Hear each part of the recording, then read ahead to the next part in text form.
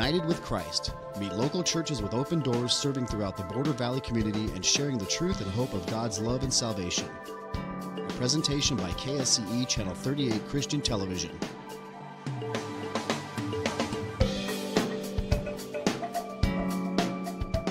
And now, United with Christ.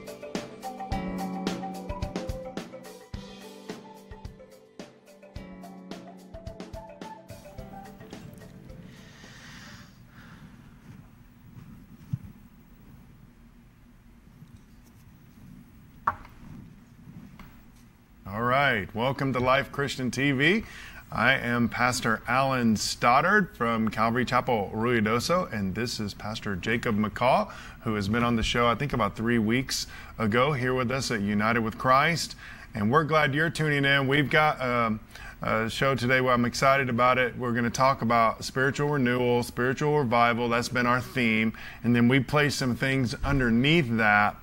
And today we're going to talk about spiritual formation, specifically in investing in people in one-on-one discipleship, of course. But we're going to bring back up the idea of discipling millennials and what does it look like to disciple people, and how can we do this in our local churches, which is a dire need. I think in some form or fashion, I've been hammering that pretty good each week. If you have a prayer request, call in 915-532-8518. We would love to pray for you. And if you have any questions about disciple making and revival and local church leadership, we would love to answer those for you. So call in on the line. I want to read a portion of scripture for us and then move us on in prayer, and then we'll jump in. So the Lord said this: "You will be my witnesses in Jerusalem, Judea, and the uttermost parts of the world when the Holy Spirit has come upon you." Lord, we thank you for Acts 1:8. We pray your blessing on us. Thank you for what you're doing in this portion of our country. We pray, Lord, you'll pour out your Spirit and empower us to be the body of Christ that you need, you want us to be, that revival and spiritual awakening might come. Asking in Jesus' name. Amen, everybody. Amen. Amen. Well, if you're tuning in, and let me start, I usually finish with it, but I want to start today with the fact that if you have never asked Christ to be your Savior, we would, of course, want you to do that. If you have any questions, we have someone here that would love to answer questions, explain the gospel to you, and also to pray with you and help you build an altar to receive Christ as your Savior. If that is you, we would love for you to call in and do that. I usually share that at the end, but I thought let's start off today with that. And so, what would we do is the conversation. Jacob, what would we do with a person who comes and makes a commitment to Christ? This person, let's say, follows Christ in baptism somewhere in the first year or month, whatever it is. It varies by person. For sure. What would we do with that person after? So, I was talking with Jake, and we were laughing about how I was saying these two things: caught and taught. Okay, I'm not talking about a cot that you lay on. That's what I thought. And I'm not talking about a little tot that would walk up on us and we would pat him on the head. A tater tot. We're talking about discipleship, disciple making, and I want to use a phrase we haven't used before on the show, is spiritual formation. And I wanted to jump in a minute on that. There's a couple of things that Jesus did in Mark 3, and this is in the Synoptics. I'm just going to read a portion of it. Mark 3:13, it says this: "When he, Jesus, when he went up on the mountain and called to him those whom he desired, and they came to him. And he appointed the 12, whom he also named apostles." So they had been disciples. Now he's going to elevate them to leadership, which is to be sent on mission. That's apostles. So he appoints 12. And the purpose of that is that they might be with him. So I like to stop there and say Jesus' purpose was for discipleship. Some of it's taught, as in teaching. Right. And some of it is caught, let's say, like we did over the weekend with some guys around the fire barrel with no agenda other than let's just see what happens. The passion is past. Yes. So he appoints them, so he singles them out, that they might, the purpose clause is that they might be with him. For what purpose? for this purpose, that he might send them out to preach, number one, and then secondly, to have authority to cast out demons. Darrell Eldridge, the president of Rockbridge Seminary, he is fond of saying, wherever a believer goes, we should be dismantling hell. Right. And so I love that phrase. I see the fire hose Epic. picture of on the outside, and we're going to try to get all the people we can in. Okay, so questions, Jacob. If you're thinking as a millennial about caught, disciple making is caught, but it's also taught, what is your response to that? How would you advise people to reach specifically millennials? It'll bleed over into other people. But how do millennials desire receptivity in disciple making? So the millennial generation, we're very opinionated, sometimes irritatingly opinionated. I can say that as a millennial. And we tend to just be, as a generation, be very good at saying, okay, this is what I believe. You can believe what you believe. That's fine, but don't impress what you're thinking on me. And that makes it difficult to disciple millennials, to reach millennials, because it's like, okay, yeah, I respect what you believe. You should respect what I believe, and we should just not talk about it. That's the way it goes a lot of times. That's at least the experience that I've had. And so that's why this whole concept of spiritual formation is very important. A definition of that phrase that I heard as from Pastor Jim Bergen of Flatirons Church in Colorado. He says that spiritual formation is really just taking the old ideas about Jesus, these ideas that you've grown up with, whatever's happened in your life that's led you to this point, the things that you believe about Jesus, these ideas that you have. It's spiritual formation is you taking those things and you're letting go of them, and you're grasping a hold of these new ideas, these better ideas of who Jesus actually is, and of what he actually he cares about you, he loves you, those kinds of things. And so that's why it's important for this whole discipleship thing that we're talking about, this one-on-one discipleship to take place with new believers, is so that they can let go of their old ideas about Jesus and grasp these new ones. But with millennials, that can be difficult because... Yeah, what's the why? Because it's just simply the fact that most millennials, they just want to believe what they're going to believe, and they don't really want to have to be told that they're wrong, you know. And not that anybody... How do you get into a conversation then that allows that conversation to happen? There's a you can't just jump in and go, hey, you're wrong. Absolutely What not. do we do? No one's going to I won't listen to you. Right. If you told me that. It's all about relationship. It's about coffee shops. It's about food. It's about getting a hammock and setting up between some trees and chilling with more coffee. Millennials and coffee. So one of the things in catching it, because disciple making is caught. Jesus hung out with them. He wanted them not for just class, and I'm not against classes. Okay, classes are good, and I do classes, they're fine. But there is a point in this where it is also not just taught in content, but it's caught in relationship. Jesus took 3 years, and he handpicked these guys and there were gals involved, and that they might be with him. Yeah, I've heard it said. This might be a cliche saying. I'm not certain. Maybe some of you have heard it, but it's the idea that nobody cares what you know until they know that you care. No, that's right. And that's not just for millennials. That's just a staple concept for discipleship, just in general. Is the idea that if somebody doesn't really believe that you are truly thinking about their well-being, truly caring about them, and it doesn't matter what you say because nobody cares. That, in particular, is a very good way of reaching Muslims as a culture, is the idea of making friends, showing them that you care about them specifically, and at that point they open up to you and allow you to speak into their life of what you believe. And the same works for millennials. It's a similar situation. 4 years ago, I probably had very little friends that were outside of the Christian circle. I had no friends all of my friends were clean, they were Christian, nothing against that. But about 4 years ago, God brought one of the biggest sinners in town to our church, and he started to introduce us to other things and people, and we made some connections. It was all good. It was great. And a lot of times pastors are way too entrenched in their offices. Sometimes we just need to get out of the office, go sit in Barnes and Nobles, develop some relationships.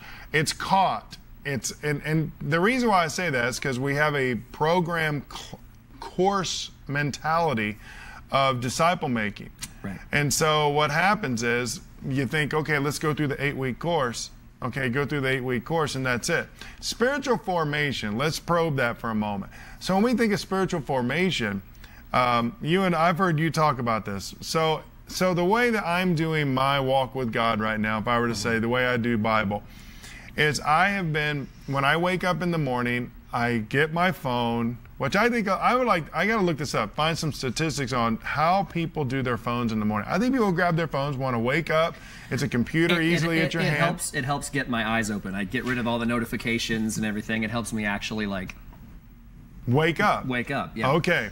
So what I was doing is I was getting on my phone and I was surfing Facebook, checking some email, just kind of sauntering through my phone. Right. And one morning, God was just impressed on me by the Spirit. He said, hey, instead of checking the timelines of everybody else and social media, why don't you check my timeline?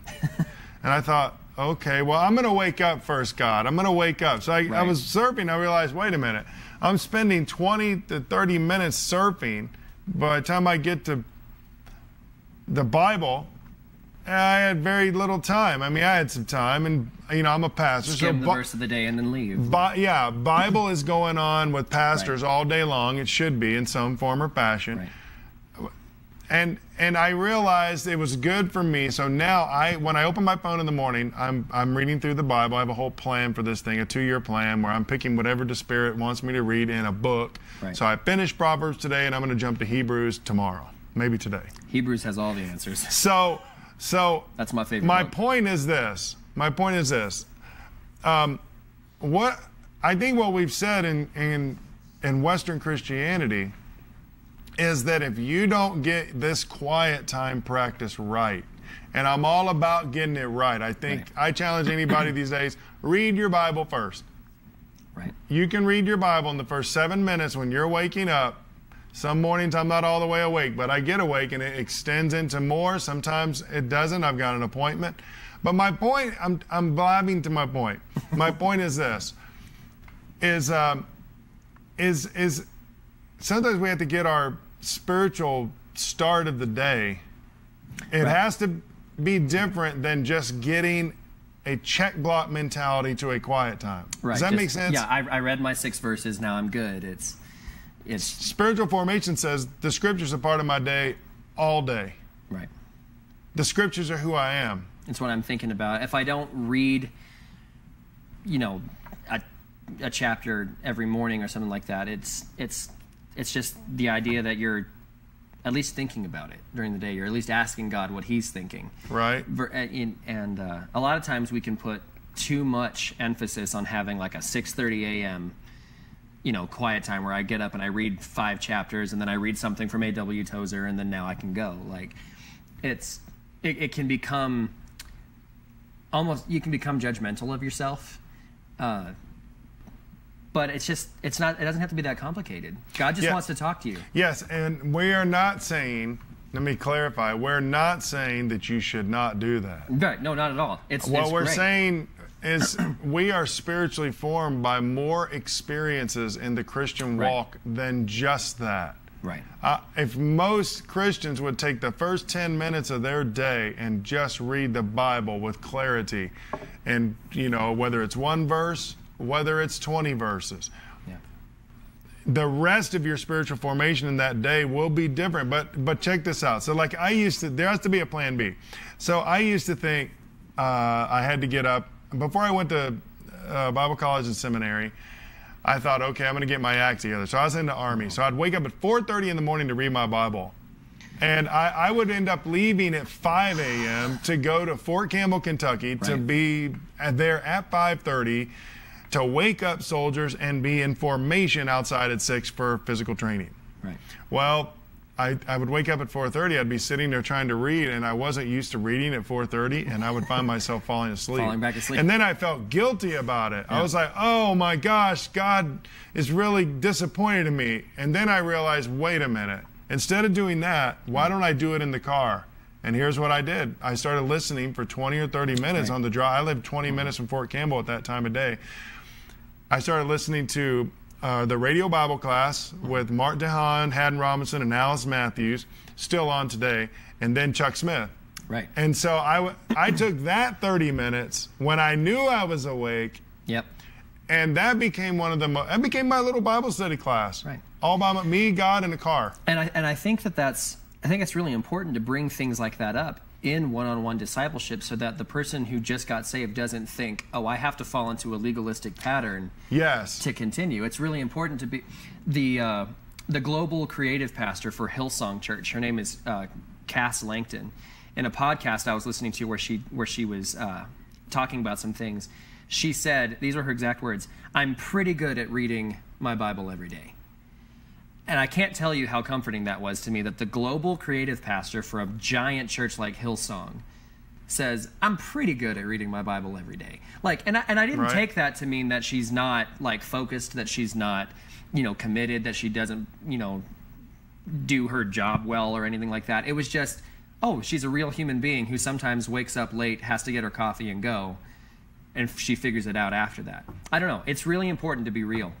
And I think that's why hearing your story you will get demoralized. Exactly. Hearing the story of how you transformed your quiet time from a 4:30 snooze fest into a drive with Jesus. I mean, think about this. Great. We have at our disposal smartphones, digital devices, and so forth. And there's plenty of Christian radio and Christian TV still. Okay. For sure. So when we think about spiritual formation, there's a lot of tools here. And so I remember there was a season in my wife's life where she was more of a night owl. You're a night owl. That is for sure. I'm a morning guy.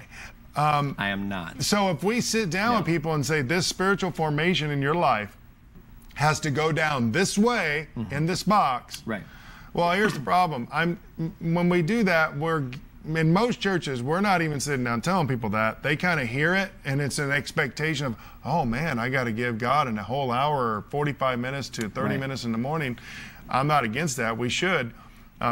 We should walk with him all day long, but we should. However, that new guy, that is just, we have to make it smaller, bite-sized chunks. And it can be daunting. A new believer may not have experience with the Bible, with the language the Bible uses, the images, those kinds of things. They might have trouble understanding it. And so reading the Bible for an hour, they're just sitting there reading, I don't know, Shakespeare almost, and they have no idea what it's saying just because they're new. And it's better to just figure out a way to make sure that they're getting content that they can understand. And the Holy Spirit's going to do that, obviously. It's not our job to make sure everyone understands everything. That's the Holy Spirit's job. Right. But as leaders in churches, as believers, as people who are discipling other people, it's our job to be listening to the Spirit and hear, okay, this is how we should treat these people. This is how we should work with them. Let's not make them read 5 chapters of Leviticus in the morning. Right. I would do that. I love Leviticus. I once took an Old Testament class at 7 a.m. and I thought, oh my gosh, why did I do this? And I took it with a great professor, Dr. Harry Hunt. We called him Hatchet Harry Hunt. Hatchet Harry Hunt. I mean, it was the first half of the Old Testament at 7 a.m. I'm just not awake at 7 at that point. I need coffee. Yeah. My wife took a 3-hour Romans class that started at 7:30 a.m. Oh man, that's deep at 7. Yeah. And that teacher is a great teacher, but I'm not certain even Jesus wants to handle that much. Listen, we're talking spiritual formation because we think with revival and church life and Great Commission things, we must be healthy and we must have a kind of a real life platform for telling people how to walk with God. And so you got to have a plan B. If plan A doesn't go right, you woke up late, okay? You didn't hear the alarm and you slept in a little extra. Right. You got to know how to get in the car or get to work, and to know that spiritual formation is not a one-time thing. Absolutely. It is an all-day thing. 60 years maybe. It might be 60 years before you get it right, or even get close to getting it right. But that's okay. It's a lifelong process. Jesus wants to be with us the whole time. Doctrinally, that would be sanctification, right, where we become saved, salvation. But our salvation, justification, regeneration, and then there's sanctification, glorification's ultimately when we will meet the Lord. But sanctification is the spiritual formation and practices and experiences right, that shape us to be ambassadors for Christ, right, and ready for revival and spiritual awakening when it comes. Again, the idea of getting rid of those old ideas and embracing the new, better ones. Yes, I think sorry. So we're making this into and there is a part of this where this is true. You section off 8 weeks of your life, commit to this study, and that is good. That's how you grow. The problem becomes the guy graduates from 8 weeks of study of whatever it is, and there's something still missing. Well, it's supposed to be. You're not supposed to get it all in the 8-week program. You're not done. Yeah. We get it with a life of walking with God. Here's what I say to people. I'll ask them. People come in for counseling or something, and I'll say, okay, what's the problem? They'll tell me the problem, and I'll say, are you a Christian? Yes. Okay. And then I'll ask them, how's your Bible? You've had me, I've asked, you know me, I'm going to ask people, how's your Bible? And if they pause, I'm going, okay, you're not reading your Bible, right? Okay, no. Okay, you're only one Bible reading away from revival in your life. It's one verse away from hearing from God. Sit down by yourself somewhere and get back engaged with God in prayer. And let's throw in prayer. I mean, Bible and prayer are the two wings of the plane. Right. So I remember with prayer, what does the Bible say? The Bible says that we should pray all the time. Right. We should also have a closet, Jesus said, so private. And we should also have a community place of prayer. Right. And when we pray all the time, I mean, you've got to pray. We're in El Paso. You better learn how to pray, because you're going to drive in traffic here, man. It's crazy. Sure. We need to be praying all the time. Praying all the time. Not some language of King James. Right, right. God, I'm pretty sure God doesn't even like that. The whole prayer thing, it's like a relationship between human beings. If you have a best friend but you never speak to them, can you actually define them as your best friend? If you never communicate with them, if you never spend time with them, you can't actually say or expect anybody to believe that you're best friends with this person. So like I could wish that I was best friends with Captain America, but well, first off, he's not real. But second off, if he was and I never spent time with him, or I never got to meet him or anything like that, I can't actually say that I'm best friends with him, because we have no relationship. Right. And that's part of the spiritual formation. If you're not spending time with God, and that involves listening too. Right.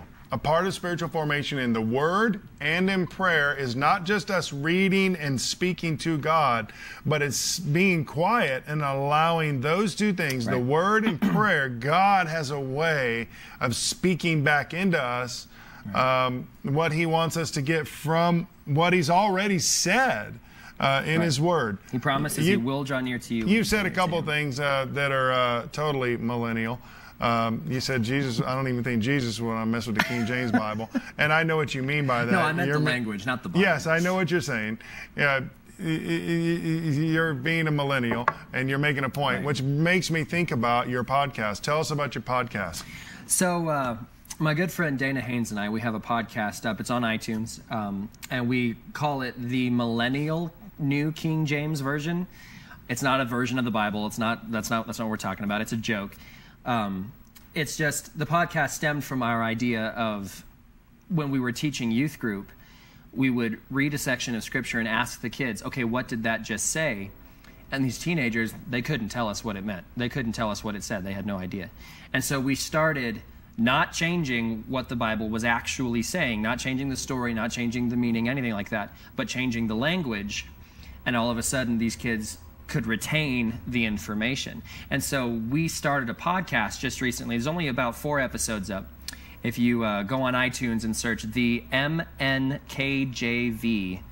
it'll show up. And basically it's Dana and I reading and teaching scripture using words that we can all understand. Yeah, cool. So check that out.